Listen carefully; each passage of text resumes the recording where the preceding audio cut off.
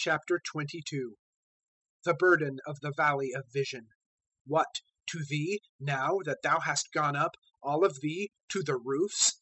Full of stirs, a noisy city, an exulting city. Thy pierced are not pierced of the sword, nor dead in battle. All thy rulers fled together from the bow. Bound have been all found of thee. They have been kept bound together. Afar off they have fled. Therefore I said, Look ye from me, I am bitter in my weeping. Haste not to comfort me, for the destruction of the daughter of my people. For a day of noise, and of treading down, and of perplexity is to the Lord, Jehovah of hosts, in the valley of vision, digging down a wall, and crying unto the mountain. And Elam hath borne a quiver in a chariot of men, horsemen, and Kir hath exposed a shield. And it cometh to pass, the choice of thy valleys have been full of chariots, and the horsemen place themselves diligently at the gate. And one removeth the covering of Judah. And thou lookest in that day unto the armour of the house of the forest, and the breaches of the city of David ye have seen, for they have become many. And ye gather the waters of the lower pool, and the houses of Jerusalem did ye number, and ye break down the houses to fence the wall.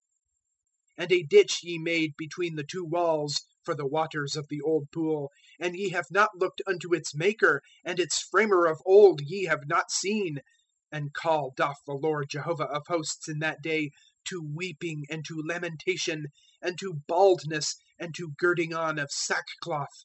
And lo, joy and gladness, slaying of oxen, and slaughtering of sheep, eating of flesh and drinking of wine. Eat and drink, for tomorrow we die. And revealed it hath been in mine ears by Jehovah of hosts. Not pardoned is this iniquity to you till ye die, said the Lord, Jehovah of hosts. Thus said the Lord, Jehovah of hosts. Go, enter in unto this steward, unto Shebna, who is over the house. What, to thee here? And who? To thee here? That thou hast hewn out to thee here a sepulchre? Hewing on high his sepulchre, graving in a rock a dwelling for himself. Lo, Jehovah is casting thee up and down, a casting up and down, O mighty one, and thy coverer covering, wrapping thee round, O babbler, on a land broad of sides. There thou diest, and there the chariots of thine honour are the shame of the house of thy Lord. And I have thrust thee from thy station, and from thine office he throweth thee down.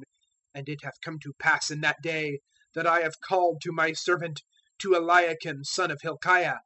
And I have clothed him with thy coat, and with thy girdle I strengthen him, and thy garment I give into his hand. And he hath been for a father to the inhabitant of Jerusalem, and to the house of Judah. And I have placed the key of the house of David on his shoulder, and he hath opened, and none is shutting, and hath shut, and none is opening. And I have fixed him a nail in a steadfast place, and he hath been for a throne of honour to the house of his father. And they have hanged on him all the honour of the house of his father, the offspring and the issue, all vessels of small quality, from vessels of basins to all vessels of flagons. In that day, an affirmation of Jehovah of hosts, moved is the nail that is fixed in a steadfast place.